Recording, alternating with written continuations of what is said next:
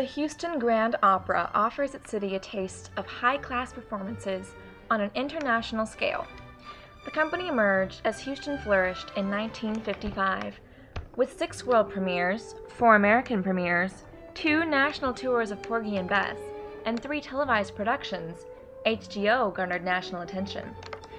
Despite the economic slump that the city faced in the 70s and 80s, HGO needed room to expand. Work on the Wortham Center began in August of 1984, and plans were made for a performance center to rival its New York City and San Francisco competitors.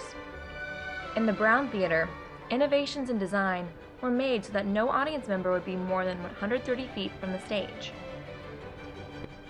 $70 million in private investments made the Wortham Center the largest performing arts center in the country built with individual funds.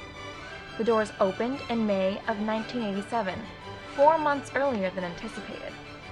After a dazzling opening gala for special guests, the doors were opened for public enjoyment. Boasting 2 halls, the Lily and Roy Cullen Theater and the Alice and George Brown Theater, the Wortham Center became the official home of the Houston Grand Opera and the Houston Ballet, as well as other smaller performing groups. These included, and still include, the Gilbert and Sullivan Society and Society for the Performing Arts. Ultimately, the Wortham Center's construction enabled Houston to become a cultural center,